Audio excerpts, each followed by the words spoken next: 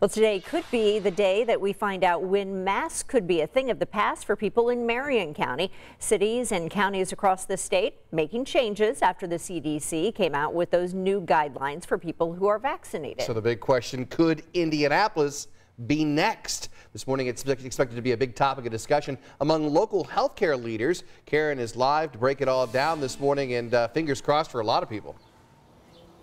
Yeah, because we've been wearing these masks ever since COVID made an appearance here, right? More than a year. So Dr. Virginia Kane said that local health leaders will review that CDC guidance and local vaccination rates before recommending any changes to the current restrictions that are in place. And they are going to make some kind of announcement today at 10 o'clock later this morning. So will we have it? Will we not?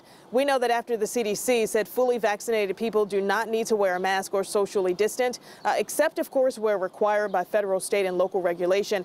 Counties like Monroe and St. Joseph's, they followed suit. Now, if you remember, the governor lifted restrictions here for the state back on April 6th, but Marion County did not. And Mayor Hockstedt and Dr. Kane have said although vaccinations were increasing, there was no rush to ease restrictions. Now, county health leaders noted that in order to do so, among the things that must happen, the average positivity rate must stay below 5% for at least 2 weeks, with fewer than 35 cases per day.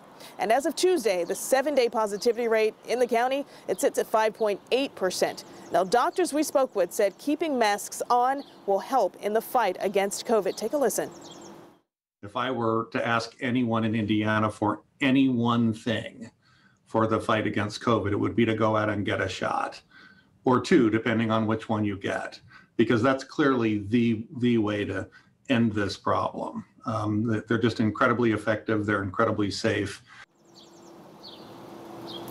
Now, Dr. Paul Calkin says that not everyone is comfortable with taking their masks off. He said you don't have to be, you can keep it on. Now, we know that more than 2 million Hoosiers are now fully vaccinated, and a lot of people are hoping that that will help Marion County leaders when they make their announcement later this morning about if masks will be a thing of the past. Back to you. Yeah, and Karen, despite those COVID numbers going down and the new mask guidance from the CDC, some people are not ready to jump back into that normal way of living. Nearly 50% aren't ready to break that 6 feet apart rule just yet. After 15 months of pandemic living, people aren't ready to return to their formal life. A data research firm polled 3,000 people to find out how they felt about going to large sporting events or returning to normal travel. 58% says that they would hop on a plane now, but 49% say they want to wait a few more months before rubbing elbows with other people.